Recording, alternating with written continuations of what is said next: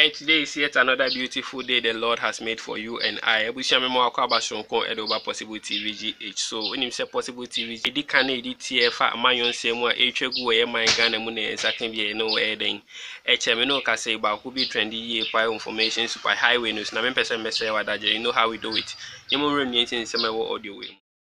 A bono a chairman MPP near Chesewajidin Ghana ha. One a year police for ensign sema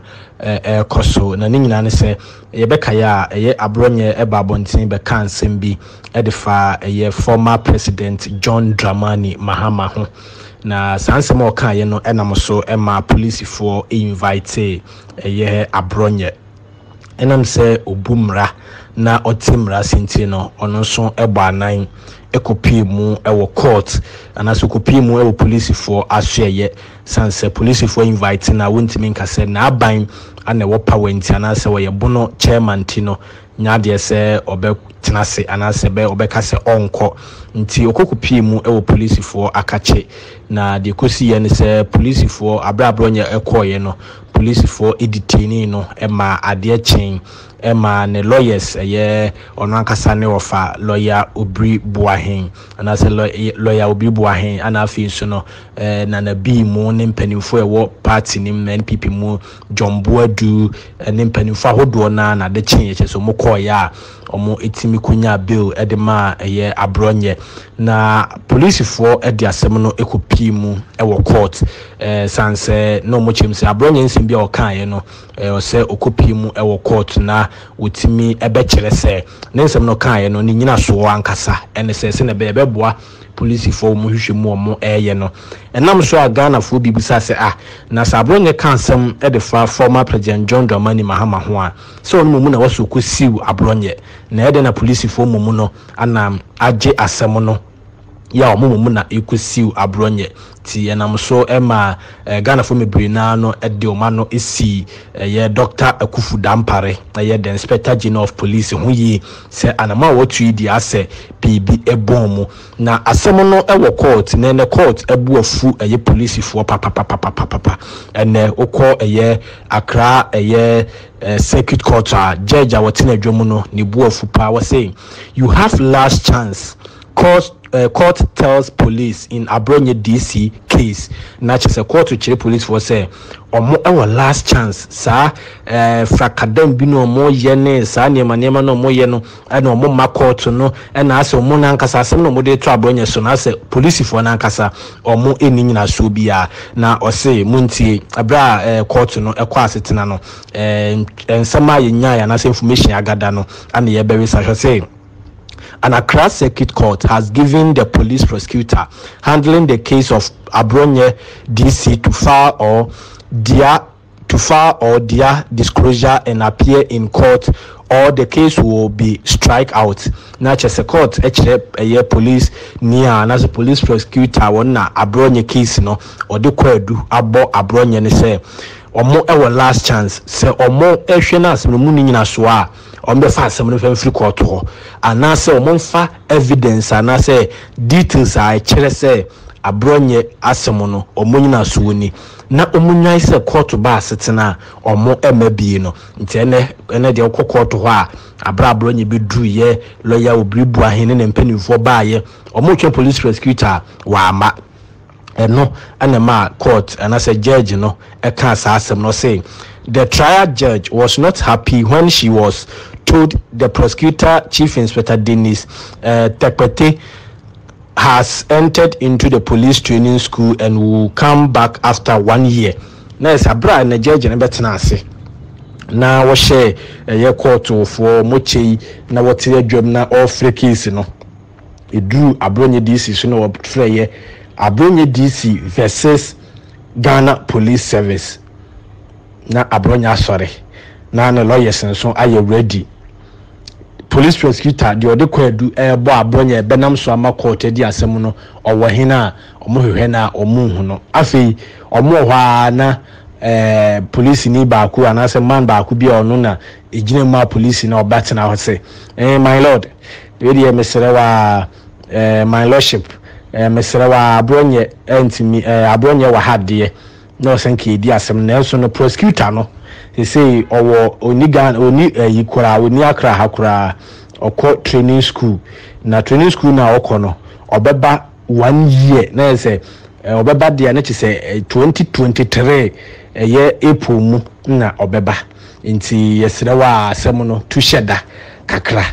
The judge was not happy, stated that she would strike out the case or on the next date if the case is not assigned to other person. Not to say, when I call to police for the son or say, no more Ghana Police Service, IGP Dampare Gh are they no seriousness in our form, because Abronye Abba, Mona Mose say, Abronye Akasem. Asem na wakano, police for a police prosecutors are more dorsum. And I'm more. And no kwa nipa ba ko pe police prosecutor. Inti adenti na si nipa no eni hɔ a monya madwen sɛ ne sa na te dia de mbɛyɛ ne sɛ be fab case no e da ba ma nipa foforo ama nipa foforo aba be gine mu e de ama police prosecutor no na se yetena asɛm no so na mbɛka kyɛ me sɛ police prosecutor no ekɔ training school na wɔkɔ no obeba next year dia ene na de mo ka kyɛ me ne sɛ mo ankasa no munye serious asɛm no mo be me adi ntene monyi sankra toyi na mfa nkoma mo chief inspector na say inspector general of police ye Yewura Kufu Dampare say ye me so saa ne ma no so se next date na ye be hye no se ye hye na se police prosecutor no ama eno no ya ade say any case no meto atwene kura meto atwene enya de say asem no mekwa akofre bi mu enti da say mo wakɔka kyerɛ Dampare na wayi prosecutor foforo e de aba asɛm no so